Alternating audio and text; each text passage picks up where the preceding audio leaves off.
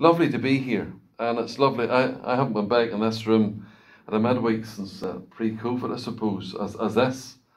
And it's just lovely. It's been lovely actually going around a lot of the churches and been in places again and it feeling so much more normal than spending life on Zoom all the time as well. It's lovely to be meeting together. Just want to pray just 1 wee minute here, just as we come to God's Word. Just let me pray. Father, as we come to your Word this evening, we pray, Father, that you would take it and use it for your glory and speak to each one of us concerning our own souls. In Jesus' name we pray. Amen.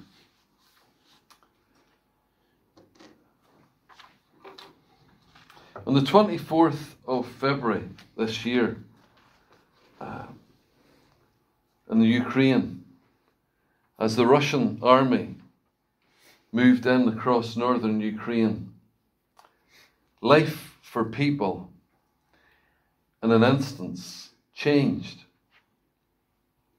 Life as they knew it for many years, all of a sudden there was a change taking place that would change their lives not only for a few weeks, but maybe possibly for years and years to come.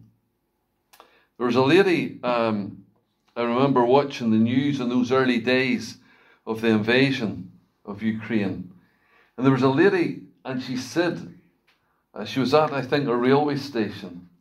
And she says, it feels like I'm living in a movie. Almost like something from the Second World War, something like that there. She says the only thing is, it's not a movie. And I'm thinking tonight about life and how quickly it can change. Can change in an instance. Change for the Ukrainians in an instance. Health-wise, someone can be healthy and well one moment, and the next, life totally changed. Health gone. Wealth is also so fickle. For some people who have known lots of wealth or little wealth or whatever else, sometimes it's there, and you've seen it going in people's lives as well. Popularity. What about that amongst celebrities or personalities on TV, etc.? Sometimes they're up there, and something happens in their life, and the next moment, all has disappeared. All has changed about them. And you could go on in life, bereavement in life, an accident in life, even a car accident, something that can happen that can just change your life in an instance. I want to think tonight a wee bit about the latter part of the Sermon on the Mount. If you have a Bible, if you turn with me to Matthew chapter 7, and the part I'm looking at is the very end of Matthew, or the end of the Sermon on the Mount, at the conclusion almost. The Sermon on the Mount, the greatest sermon ever preached. Some of the most famous words this world will ever know. Words that's quoted probably day by day, probably if you were listening to a quiz on TV or whatever else, so often something from the Sermon on the Mount is repeated. Matthew 5, the sermon starts in the first verse, seeing the crowds, he says, he went up on the mountain, and when he sat down, his disciples came to him, and he opened his mouth and taught them, saying. So the sermon is before a crowd of people. Jesus here preaching to a massive crowd of people. And of course, as the Beatitudes is at the beginning of it. You can see the headings maybe in your Bible. It talks about salt and light, anger, lust, the sins that so much dwell within us, divorce, oaths, retaliation. And there's one there, love your enemies. The complete and utter change. Sometimes when I'm talking to people, that's one of the areas that as really people are amazed at, as the Christ who taught us to love our enemies. Christianity is so different from every other faith, every other anything in the world. And as it goes on then, of course, given to the needy, the Lord's Prayer. Where would we find a prayer that, how many times has this prayer not been said today in the world? And the thoughts of that prayer and that whole bringing us into a relationship with God Our Father in heaven, hallowed be your name. The name Father or Abba in the Old Testament, very rarely used by the Jewish people. In fact, when you look back and it talks about Lord and it's really Yahweh, and they hardly even wanted to write the word, never mind speak it. And yet here Jesus brings us into this relationship with the Father, and our prayer is to be our Father in heaven. And he continues on with fasting, laying up treasures in heaven, and anxiety, judging others.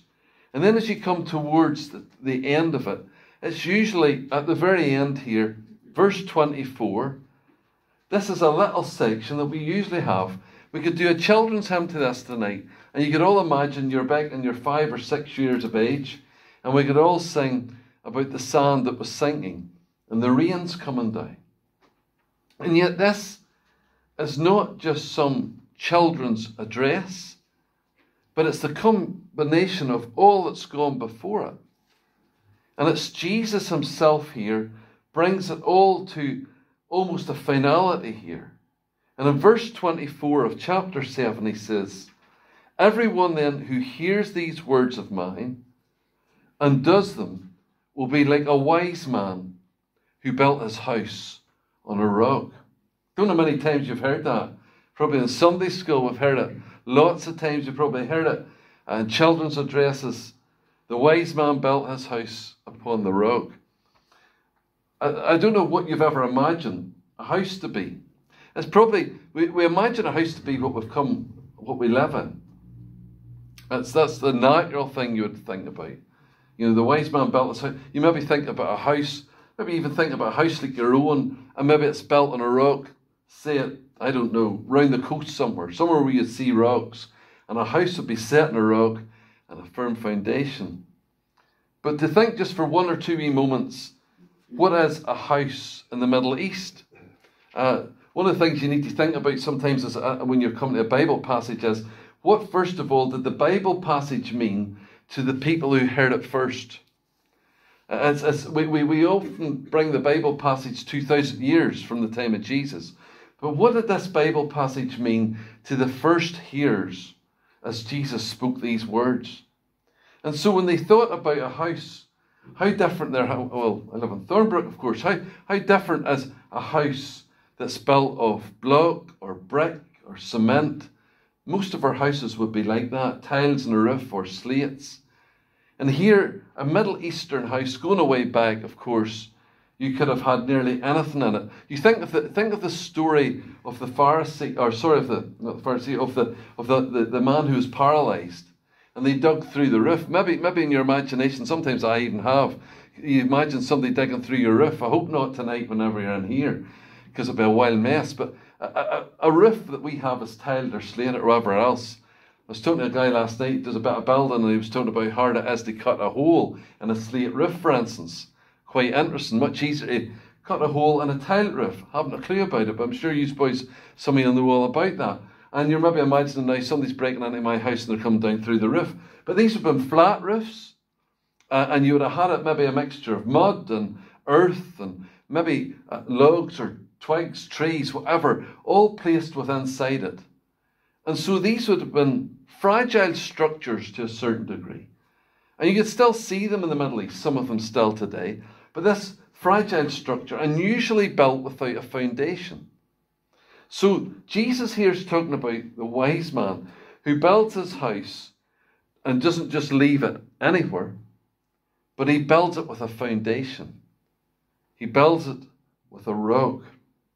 And of course, the foolish man, further down it says, he built his house on the sand. Maybe in your mind you've been thinking of Port Stewart Beach or somewhere, or the East Strand of Port Rush, and somebody lumped the house down on top of the sand.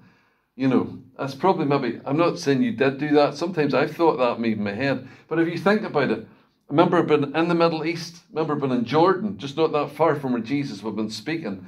And you would have seen some of the riverbeds that they had, or some of the gullies. The place, of course, was completely dry. There was no rain. It wasn't like here in Northern Ireland. But of course, floods would have come.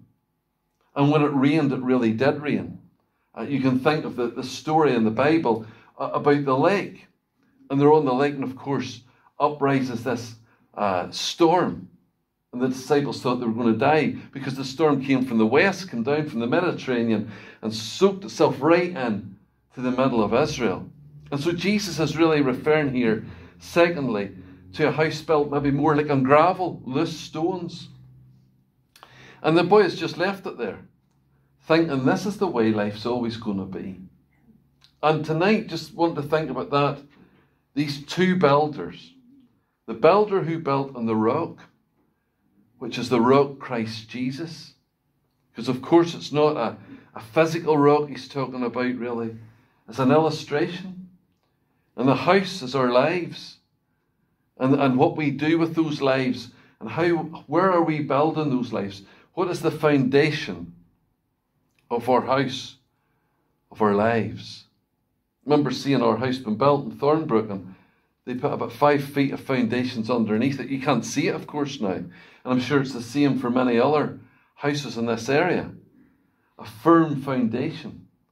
Something that will not move no matter what comes. And Jesus here is referring to two builders. And it's quite amazing in the Bible. The Bible never seems to refer, or very seldom, to 3, 4, 5, 6, or 7. It always seems to be two. Light and darkness. The saved and the unsaved. The broad road and the narrow road. Righteous and unrighteous. The sheep and the goats. And you could continue with all those thoughts. Heaven and hell. And there's always been a dividing line. And the conclusion of this Sermon on the Mount is bringing this story to a powerful thought of the foolish and the wise.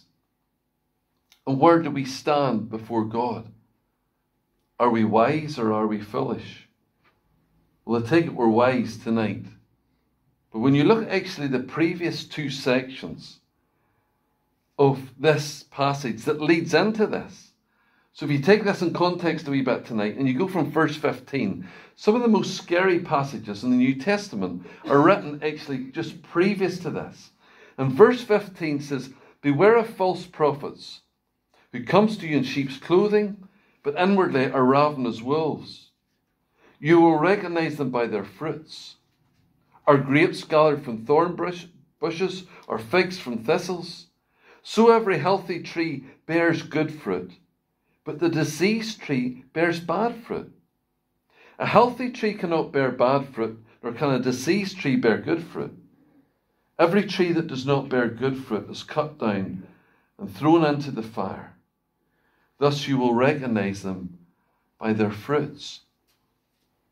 On a personal level, I don't know if you've thought much about this passage and the next one, but they are actually, as a believer in Christ, very challenging. Very challenging to your own life to assure yourself, Lord, where do I stand with you? Now, I haven't come tonight to make us all doubt. I'm not meaning that. But there is a seriousness in these passages about recognizing the fruit, recognizing what happens in someone's life. Is there fruit? Is there? And you can only answer these questions in your own life tonight. And they really challenge me to, Lord, how true am I to you? Are you always the rock that I depend upon? Am I desiring to bear fruit for you? Or do I have any ulterior motives? In fact, verses 21 to 23 then brings out this whole thought of false prophets. And maybe it's more and more with me sometimes, I think, because you speak at different things, but you really got to be so careful of not only your words, but your actions. Now, none of us, of course, are perfect in life. And Christ came to redeem us and to save us. But it does remind us, does our lives live up to the words that we profess? I sometimes really think about Judgment Day. Maybe again, it's maybe just with the people I'm with at times, but you're really thinking about that day that comes. Whenever you'll be before a judge, the judge of all the earth. and that judge who will judge us. But praise God for those who are in Christ, who are on the rock. It's the blood of Christ that saves us. It's not our own works. But at the same time, here's these people, these false prophets. When you think of, for instance, Judas Iscariot was one of the 12. You can think of Demas in the New Testament. Did he preach any sermons? Possibly. He deserted Paul at one stage. Deserted the Lord, even more importantly. And so I think even as you go on longer and longer in your Christian life, just to reassure yourself before the Lord of where you stand and the things that He has you to do, or the things that you desire to do. Why do I do what I do? And it's really very deep. It says verse 21, not everyone who says to me, Lord, Lord, will enter the kingdom of heaven, but the one who does the will of my Father who is in heaven. It's actually quite simple, it seems to be. The one who does the will of my Father who is in heaven. And it's a good question to ask yourself, or ask God, Lord, what is your will for my life? Our lives go on, and sometimes even drift. My own can be the same. You continually do things. Even today, involved with a lot of things to do with mission and all the rest of it. And yet you have to be careful that it's not the will of man that you're doing, but the will of my Father who is in heaven. And it's a good question to ask God, Lord, what is your will for my life? I need to be obedient to your will. What do you want me to do? On that day, this is the day of judgment, many will say to me, Lord, Lord, did we not prophesy in your name, and cast out demons in your name, and do mighty works in your name? And then will I declare to them, I never knew you. Depart from me, you workers of lawlessness. Now, these were clearly false prophets. And I've met people in life who've been affected by false prophets. There's a health and wealth gospel where people have been promised, if you give this, if you give that, if you give the other, God will bless you the way He's blessed me. Totally false. Money, men who are wanting money for themselves. Maybe floating around the world in some jet plane or whatever else. Others, of course, with false miracles, so that others would do whatever, look upon them in a certain way. So there's a real care here that there's nothing within us that would be false before God. And each of us has to, in many ways, these passages are about, it's almost like a communion in a way, but it's like examining your own heart. And sometimes it's really good to just stop and ask yourself before the Lord, why am I doing what I'm doing? And Lord, if there be any falsehood in me, I don't think any of you are going to be some false prophets, I'm not meaning that, but if there be falsehood in me, if there be something in me that is not right, show me, Lord. Show me my ways that are wrong. And teach me your ways, to follow your ways. And Jesus here, of course, in this story of the house built on the rock, 2 builders, 2 foundations, and 2 outcomes. And maybe for somebody, if they are listening to this online tonight, wherever else, think of those outcomes. Think of the outcome of your life tonight if you're listening to this and you don't know Christ as your Saviour. Think of that as the rain fell, it says, verse 25, and the rain fell, the floods came down, the winds blew and beat on that house.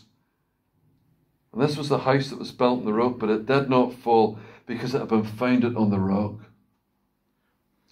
Psalm 18 verse 2 says, the Lord is my rock and my fortress and my deliverer, my God, my rock in whom I take refuge, my shield and the horn of my salvation, my stronghold. If you're a believer tonight in Christ, of course we're meeting here as believers, but even if someone's listening to this online.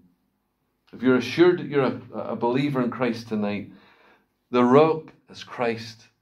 The stronghold is Christ. Our fortress is Christ. And no matter what falls us or befalls us in this life, Christ is with us. I want to read to you just for a moment or two about one man.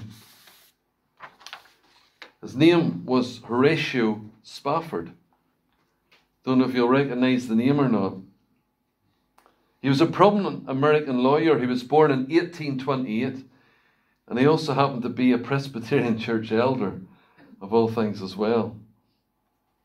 On the 5th of September 1861, he married Anna Larson in Chicago.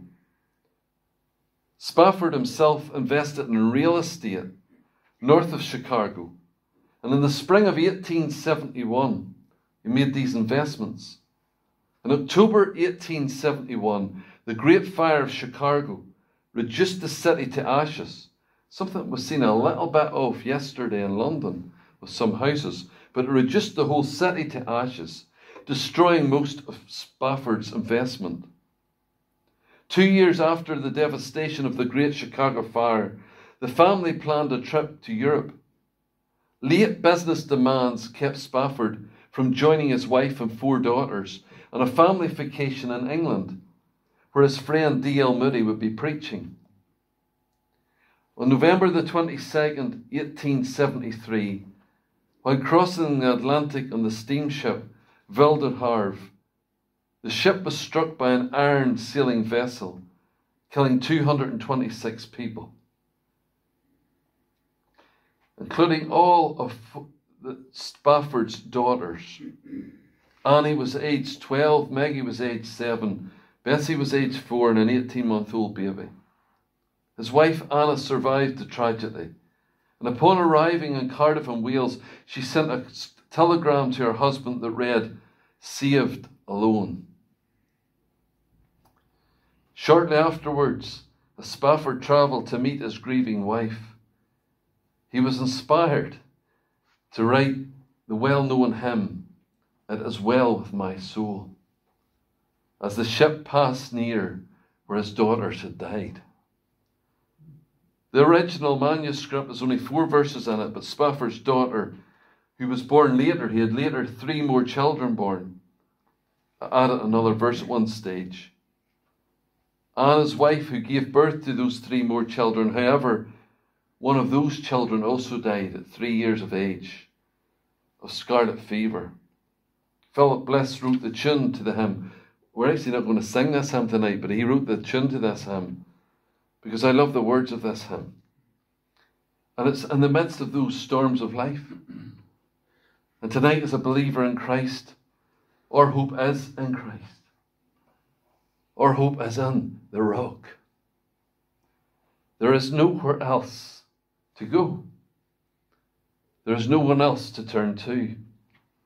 Spafford's words were, "When peace, like a river, attendeth my way, when sorrows like sea billows roll," and you can imagine them at sea, "whatever my lot, thou hast taught me to say, it is well. It is well with my soul." What is it like with your soul tonight?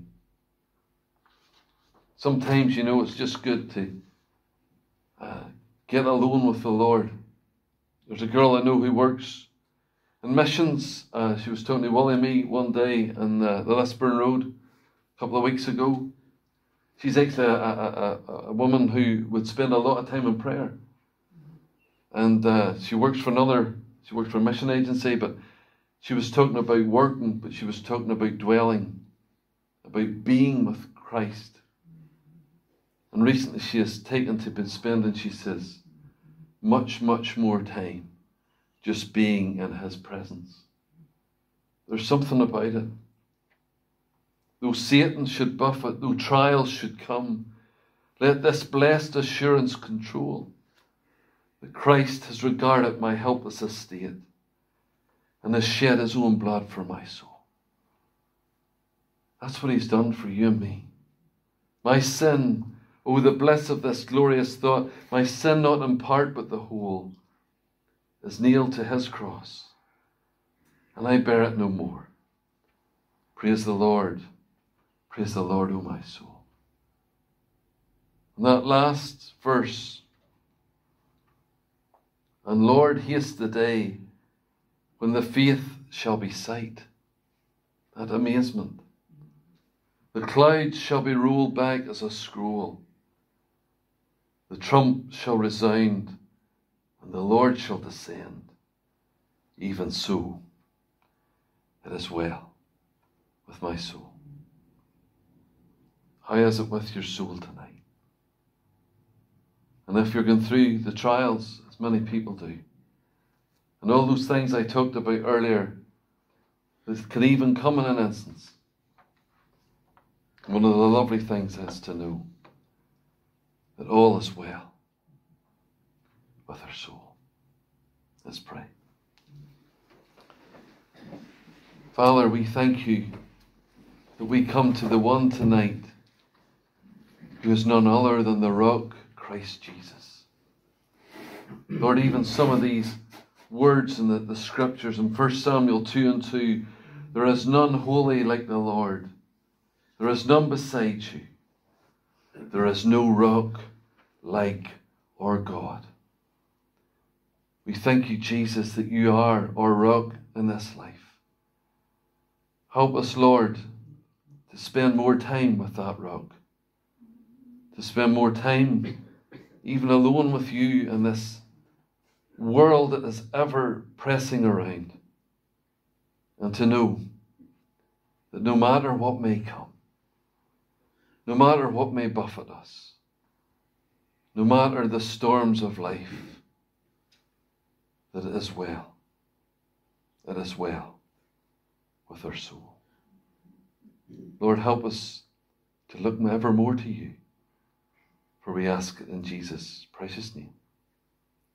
Amen.